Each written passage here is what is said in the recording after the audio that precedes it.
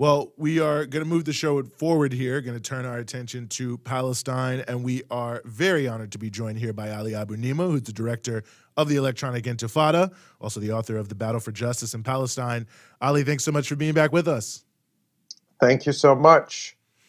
Well, Amnesty International released a report saying that there's apartheid in Israel. I think a lot of people saying, thanks for catching up. But nevertheless, it's a big name, Amnesty International. So how do you rank the importance of this report? And, well, I'll leave it there. Well, on Hi Rania too. It's nice to see you again so soon. Well, I think one way we can judge it is by Israel's reaction, and Israel is pissed. They are really, really pissed. And I think understandably so, because apartheid is defined in international law as a crime against humanity, and it is up there alongside genocide as one of the worst things you can do. And of course, apartheid is the racial oppression, systematic racial oppression of one group over another, something that shouldn't exist in the 21st century, especially not in a country alleging that it's a democracy, let alone the only democracy in the region, when in reality it is committing this crime against humanity of racial oppression and persecution. And Israel is really pissed because Amnesty International is the biggest human rights group in the world. It is not just, Amnesty is not just saying, okay, we have done a report and we're putting it out there and you can read it or you can put it up on the bookshelf or whatever you want to do.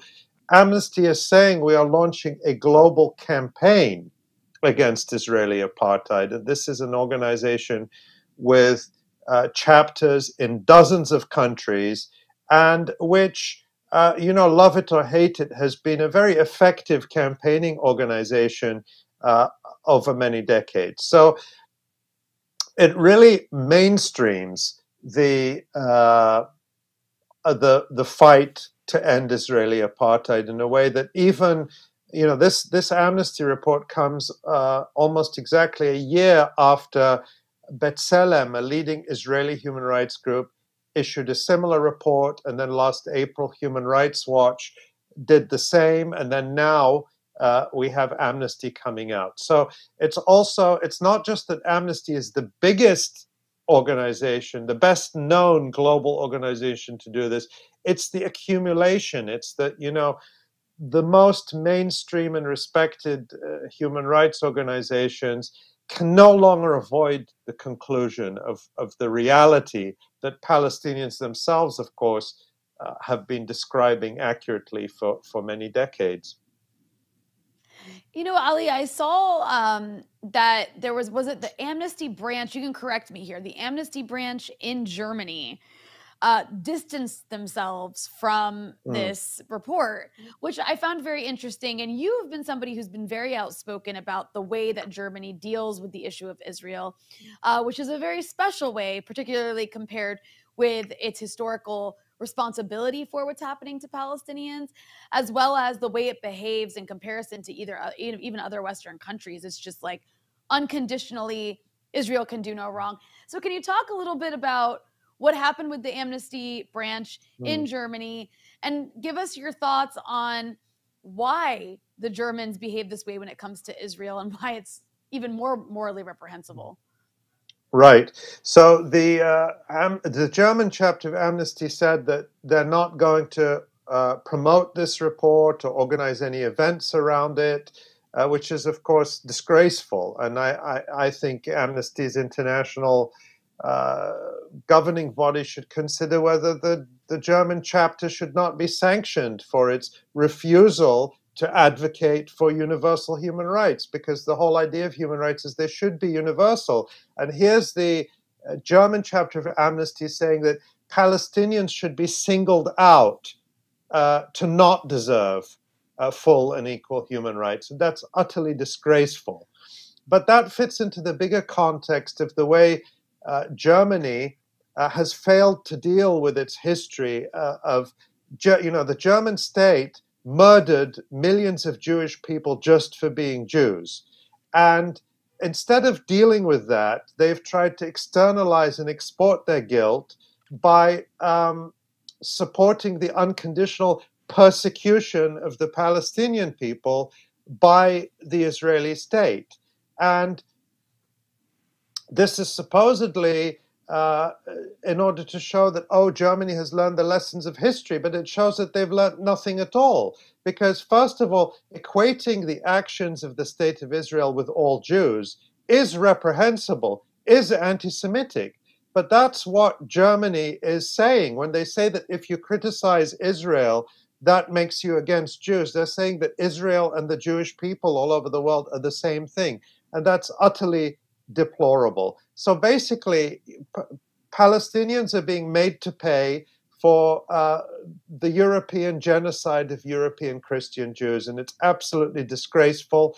And it shows that Germany, along with other European states and, of course, the United States in the lead, is completely complicit with this brutal and barbaric system of Israeli racial oppression and apartheid. I You know, mean, I'm I glad- also saw. Oh, No, we sorry. do this at least once or twice throughout the show when we're not in the same place. It's got to happen. Please go ahead, Eugene. Thank you. Well, no, I was just glad you brought up the issue of the complicity of the EU countries, because, I mean, I wonder how you evaluate what we saw with all those EU envoys going out to Sheikh Jarrah. I think they went out there, and a few others. It was just the strangest thing. All of a sudden in my feed, I see like all these, you know, European diplomats out there decrying, you know, the growth of settlements, which, I mean, you know, I'm happy to decry it, but it just seemed almost cruel the way they were doing it, as if like they were just sort of innocent bystanders. It's disgusting. I find it deplorable. You know, they go out and they do these photo ops with Palestinian families whose homes are about to be demolished by Israel, and they say, "Oh, you know, look at these poor Palestinians, and here we are to show our solidarity with them." Well, their governments are the ones arming and funding Israel to commit these crimes. Their governments are the ones who are using every possible international forum to block accountability for Israel. The German government, along with other European governments, issued briefs in the International Criminal Court to oppose an investigation of war crimes in the occupied West Bank and Gaza Strip. All of these European countries and the United States are opposing investigations by the Human Rights Council. So it's really cruel. It's cynical. I would say sociopathic to go and pretend to show sympathy with people while you're aiding and abetting the people who are killing them. We have a saying in Arabic about the person who murders the victim and then walks in his funeral. And that's exactly what these European states are doing. They participate in the oppression, the murder, the expulsion, the dispossession, the persecution of Palestinians in material ways. Israel literally couldn't do it without them. And then they throw a pity party to say, oh, these poor Palestinians, oh, and we're funding schools for them, and we're funding, you know. Israel demolishes the schools that the European Union builds.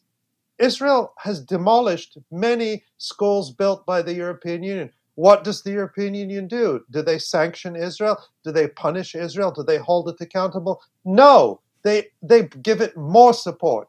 And on the same day that Amnesty issued its report on Israeli apartheid, the European Union announced $700 million to fund link Israel's electricity grid with the European Union. And one of the consequences of this will be that the European Union is providing Israeli settlements in occupied Palestinian land with European electricity. So that's just one example of many. But the guns, the bombs, the bulldozers, the bullets, the tear gas, the weapons they use to commit the crime of apartheid are all thanks to the United States, Canada, and the European Union primarily. It's so interesting how you just frame that, because I can think of so many people who've worked in, whether from the US side, have worked in like the consulate in Jerusalem. And the same goes for members of the EU and various European countries. Once they've spent time there as individuals, they are very well aware of the fact that this is like a disgusting system that they're witnessing, and that it's apartheid and it's horrible. And they won't say it publicly because they're there to serve their country's agenda and foreign policy. And I just want to bring it to that for a moment, because I think it's important to remember that this isn't just an issue of Israel's being mean and committing human rights violations, and if we can just stop that, everything would be fine. Everything would be better if they would stop doing that, but it serves a bigger purpose, right? There's a reason that the EU and the US and in Canada give Israel this unconditional aid and are constantly defending Israel. Can you talk a little bit about what the purpose of Israel is for Western hegemony in the Middle East? Because at the end of the day, that's what it comes down to. Yeah, I mean that's sort of that's such a big discussion, and so many direct. Yeah, it's a big question, but I mean, one thing that came to mind as you were speaking is like, well, what's the purpose of Canada? What's the purpose of the United States? Right. Why should any of them exist? And rather, I think the question is, how and why do they exist? These are all settler colonies that are founded on genocide, slavery, and racial oppression that still exists. I have right behind me what for me was a seminal book of understanding how it still exists is the new Jim Crow. So this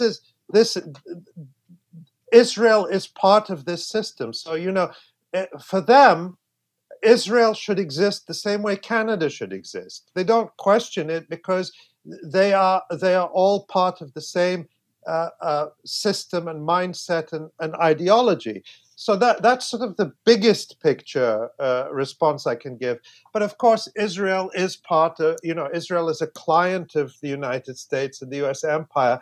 And that is very well illustrated by what's happening even today, where the Israeli so-called defense minister, the Israeli war minister, Benny Gantz, a man with the blood of thousands of Palestinians on his hands, including hundreds and hundreds of children who he murdered in Gaza, both as the Israeli army chief and as the defense minister, is in Bahrain today, another American client state, and and this comes after the Israeli president was in the United Arab Emirates the other day.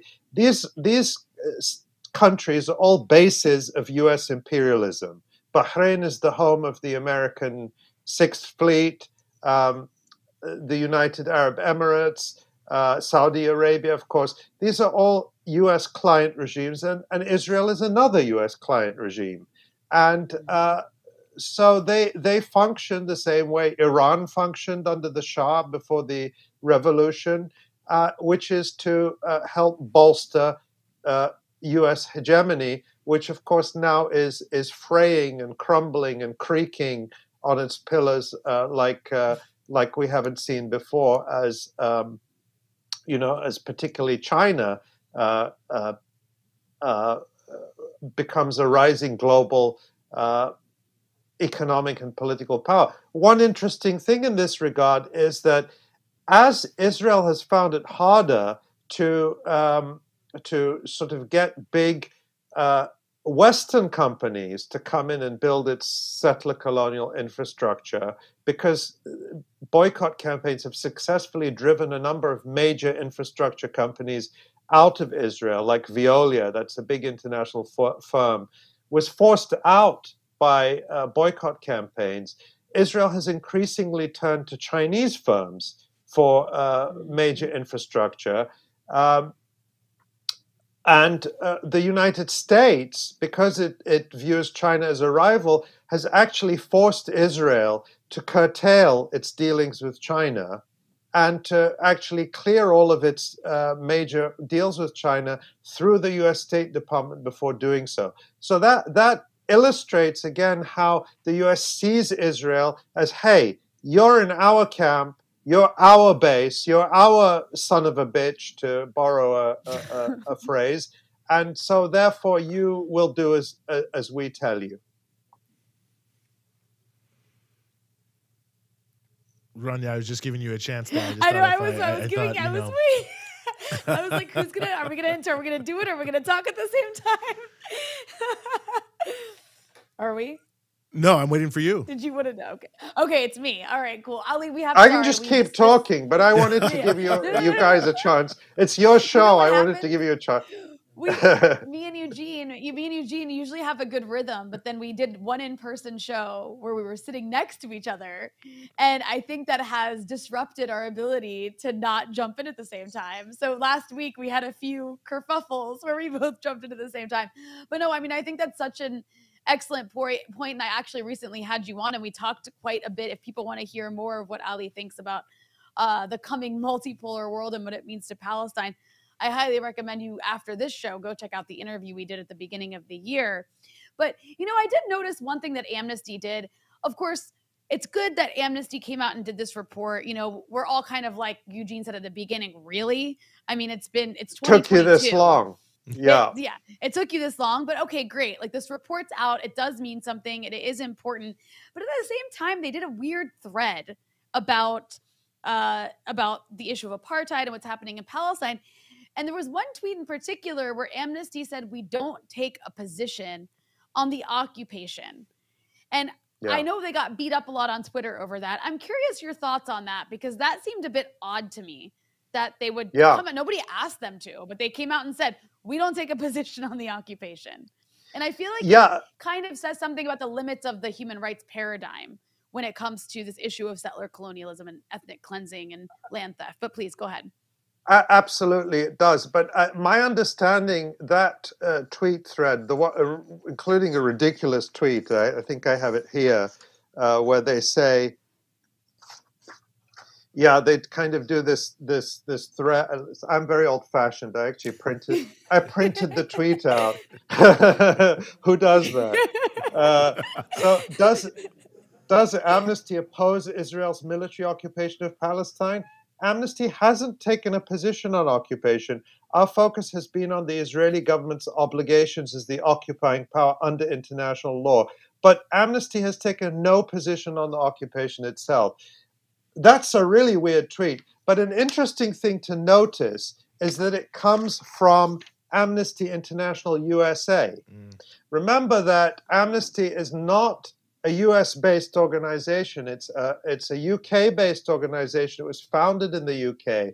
So Amnesty International USA is one of its chapters. And so I interpret that as sort of the American branch, which is more sort of defensive and susceptible to the American taboo on criticizing Israel, kind of trying to cover its arse by saying, hey, look how unbiased we are. We don't even condemn the occupation. So to me, it's a signal of how even now there's still a lot of fear around having this discussion. And so in a sense, you could say it's a bit like how the German chapter of Amnesty dissociated itself from the report. But the report is there, and it's endorsed by, it is in Amnesty's name. That said, you're right, Rania, that it still exists within the framework of, liberal human rights discourse. Nonetheless, it does go a lot further than ever before. And I think Amnesty, to its credit, states that the Israeli system of apartheid was established in 1948 at the same time that Israel was established. In other words, I think it goes further than we've seen many liberal groups go before, which often tried to say, oh, well, everything was fine before 1967. But then in 1967, when Israel occupied the West Bank and Gaza, Israel lost its soul. But before that, it was this beautiful kumbaya, beautiful thing. It's only in 1967 that Israel lost its way and we're worried about its soul. To its credit, the Amnesty report really goes back to 1948 and really says that from the beginning, this was a system of apartheid. But as my colleague Maureen Murphy at the Electronic Intifada wrote in an excellent article we published today, she points out that, for all the good analysis in the Amnesty report, it really falls short on understanding that all of this is happening within the context of settler colonialism. And that's fundamental. The goal of Zionism and the goal of the settlers who came from Europe was not to come and establish an apartheid regime. Their goal was to take the land from the Palestinians and get rid of the Palestinians. The fact that there is an apartheid regime is a consequence of the fact that Israel failed to get rid of all the Palestinians and therefore, from its perspective, was forced to rule them by apartheid. But Israel's preference is to get rid of the Palestinians altogether. And so settler colonialism is, if we take it to its logical end, is actually a genocidal ideology. And I didn't catch all of the prior discussion regarding Leonard Peltier, but that's an exact parallel. The Europeans who came to the United States didn't come with the goal of dominating native people in this country. They came with the goal of taking the land. And if that meant exterminating them, they were fine with that. If that meant ruling them through cruel oppression or putting them in reservations, that's what they do. But the ultimate goal was to take the land. And that is the goal of Zionism, and that is the goal of Israel today. And in a sense, from Israel's perspective, apartheid is a temporary measure until they can get rid of the Palestinians altogether, one way or the other, and take the land. Mm-hmm. Well, yes. Very important distinctions, and I think very notable to see how the tide just continues to rise against Israeli apartheid. And certainly I do hope people check out Maureen's article and follow the Electronic Intifada all the time, every day. Really appreciate your work and everyone there, Ali, and thanks again for joining us here on the Freedom Side. My absolute pleasure. Thank you for having me. Mm-hmm.